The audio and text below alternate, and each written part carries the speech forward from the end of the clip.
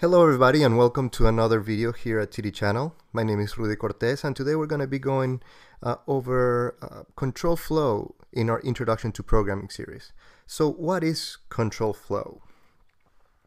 As we covered earlier on our video, on the previous video that we saw, we learned that programming is a controlled execution of operations. So basically, you as a programmer, you're going to tell the computer to perform certain operations, and you need to control in which way these operations are performed. So why do we want control flow? Let's go back and look at our refrigerator analogy. If you see back then, we had this little bit of pseudocode running, and if we look closely at this code, you'll see that we have several statements here that are actually control flow. So even though we have not covered it, we've already seen a little bit of it. Here the top one right here is an iterator, and it's something that will allow you to repeat code, and we will have another video that will go over iteration.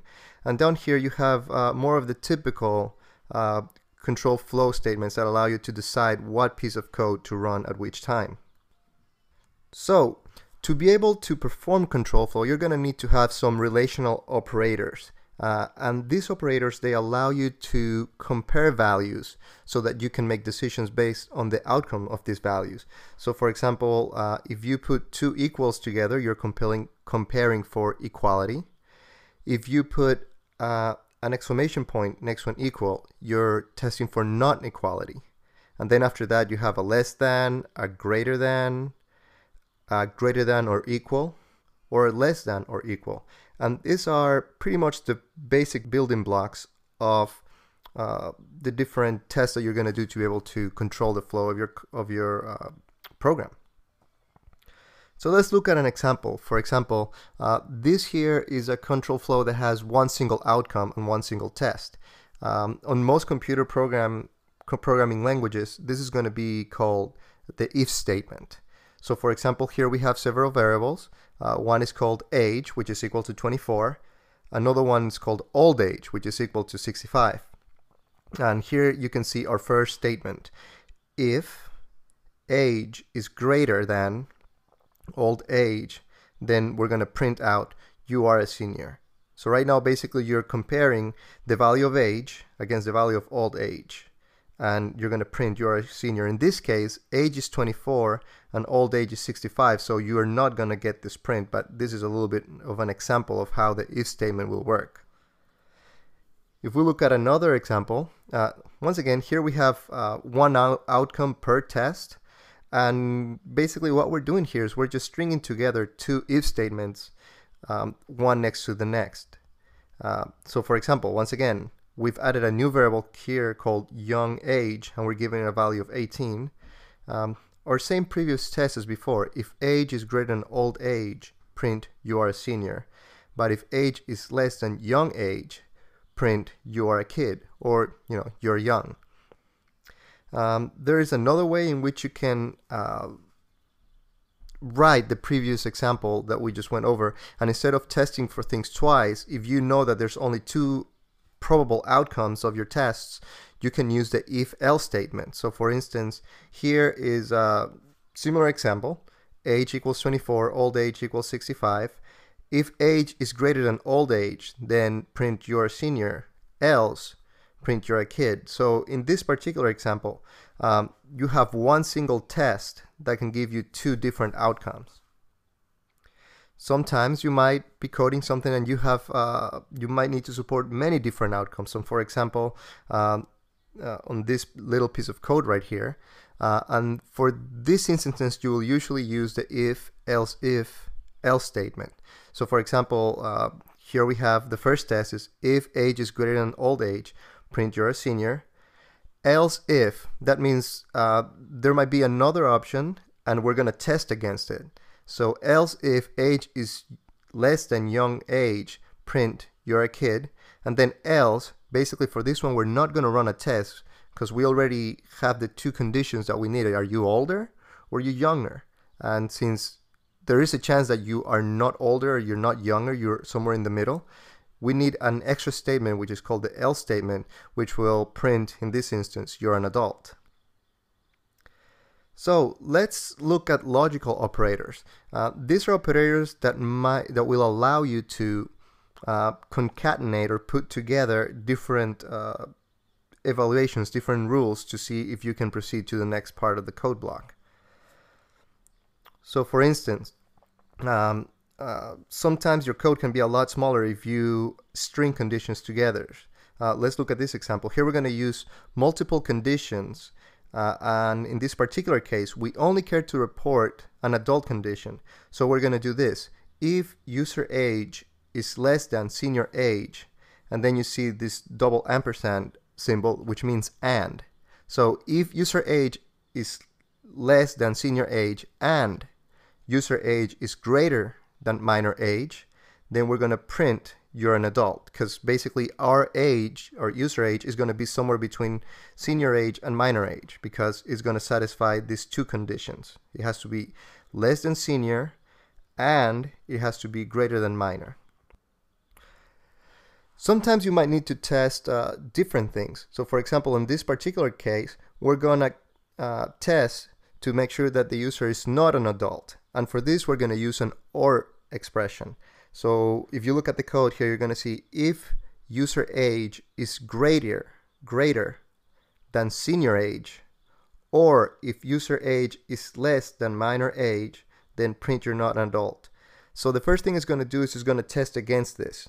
So if the user age is greater than senior age, if this gives you a positive, it will immediately go into print you're an adult. However, if this fails and it gives you a false, then it's going to go to the next statement, because it's seeing this OR symbol here, these two bars here, that means OR. So first it's going to test for this, and if this doesn't give you true, it's going to move to the next one and it's going to test for this. Once this one returns true, it will print. So this is a little bit different from a previous example where basically you had an and basically the way this works is that the program will evaluate both statements regardless. So it's going to evaluate this one, and if this one returns false, it's just not even going to bother with the rest, because both of these have to be true. So it's first going to test this part right here, and if that is true, then it's going to continue and test the other one.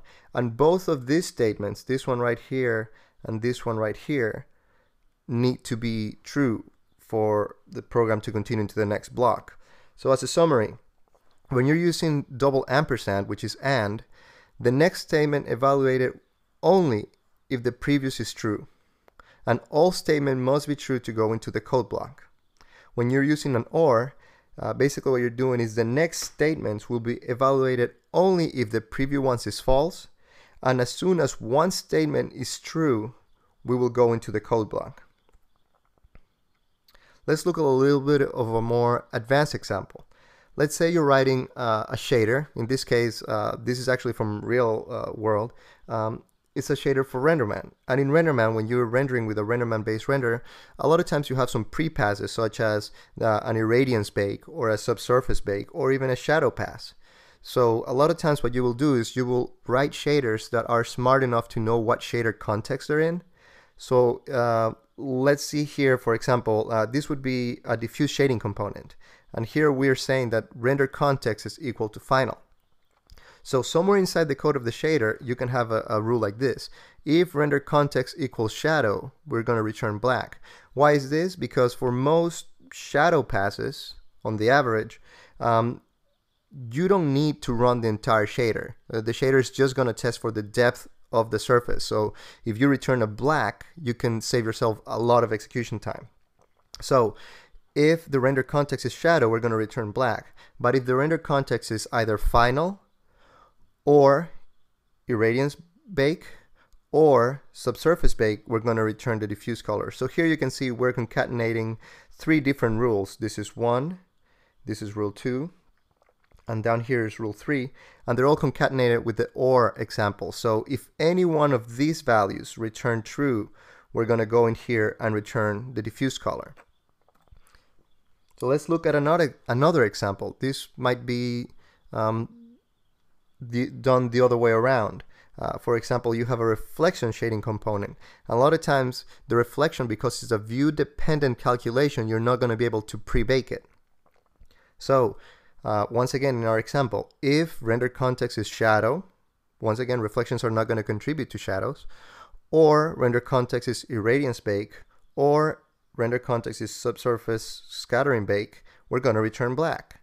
Else, if we're in the render context final, we're going to return reflection color. So these are just a couple of examples of how you can concatenate rules together to make more complex decisions on how to run your program. And one final logical operator we're going to cover is the not symbol, which allows you to revert the value.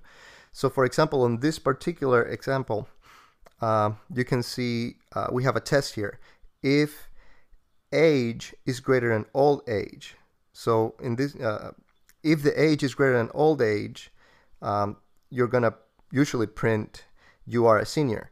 But because we put this little exclamation point right outside the test, basically we're telling it whatever this returns, invert it or make it a not. So in this particular case, age is 24, old age is 64. Is 65. So here you're going to see age is greater than old age. So 24 is greater than 65. That's going to be false. So this is going to turn that false into a true because it's going to be not. It's going to be the invert of that. Therefore, we're going to go in here and print you are not a senior. So that pretty much covers the basis of control flow. There's another several statements that are present in other languages that we're not going to cover because we're just concentrating on the concepts right now. And as we move forward into functional programming or applied programming, you're going to see how all of these different control flow structures can be used to achieve the effects or the behavior that you want from your program. Thank you very much, and I'll talk to you in the next video.